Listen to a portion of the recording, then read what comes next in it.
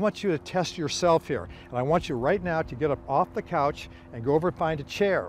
I want you to put both hands on top of the chair, put your right foot forward, bring your left knee flush up against your right heel, curl that back foot, the left foot, under, just like I'm doing here. Don't keep the foot this way, okay?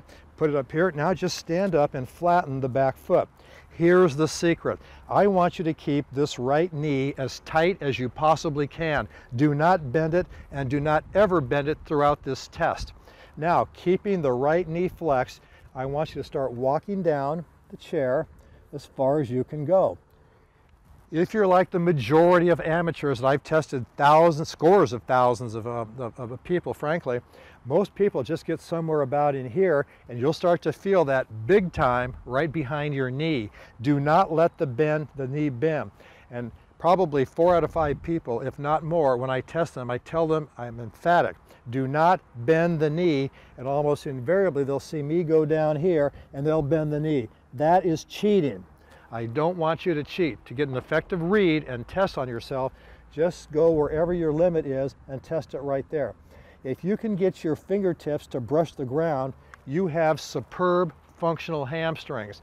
If you get somewhere maybe back down in about in here, not too bad, but if you're somewhere up in here or even at this part of the chair, you are tighter than a tom-tom drum, not good. And I will guarantee you, if you flunk this test, you're going to be pretty much guaranteed to lose your stability all over the place. Now, I've been fortunate to work with close to 100 tour players, a lot of Hall of Famers in there too, and I've tested every one of them, not to mention hundreds of fine amateurs and young upstart tour players, etc., on mini tours. And it's amazing how many, for the first few years I got into this, I would see tour players that would fail my hamstring test, and yet they could keep that right leg nice and flexed without straightening it. And I couldn't figure that out for a while, then finally I realized why.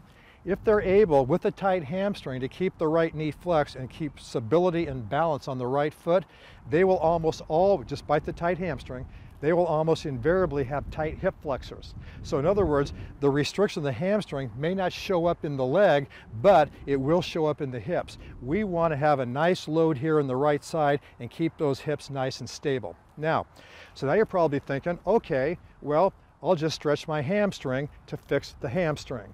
So that's, most people would deduct that, okay? In other words, a tight hamstring, I know, I'll just do hamstring stretches. It doesn't work like that, because if you have a tight hamstring, I assure you, you're going to have a tight quadricep, and you're going to have a tight abductor out here, and you're going to have a tight adductor in here, and you're going to have a tight hip flexor in here, and you're going to have a weak glute here.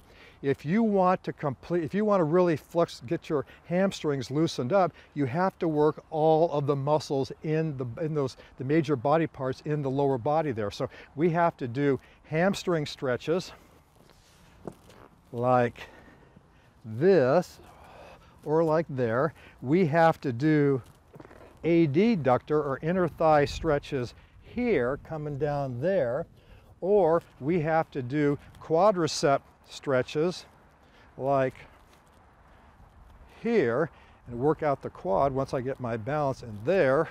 We have to do hip flexor stretches. You want to work all of the muscles in that body part, okay? The same thing with the chest. If you have a tight rounded shoulders chest here, you have not only just to do stretches for your chest, but you got to strengthen your back, your lats in here, all the muscle. The body is one incredible working machine, and every single part of every muscle in the body affects another muscle. So that's why we have to balance the whole system there, okay?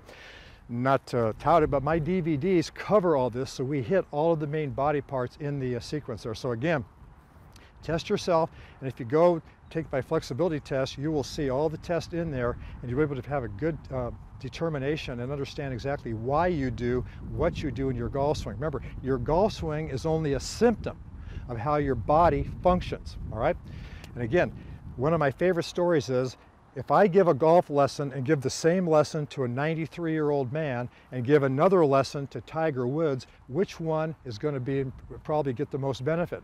Well, I think Tiger's going to hit the ball a bit further. Why? Because the older gentleman just simply doesn't have the range of motion or strength or endurance that the young person has. That's the bad news. The good news is they can greatly improve it. So again, get your body flexible, get your body strong and functional, and your golf game will reciprocate in the same way.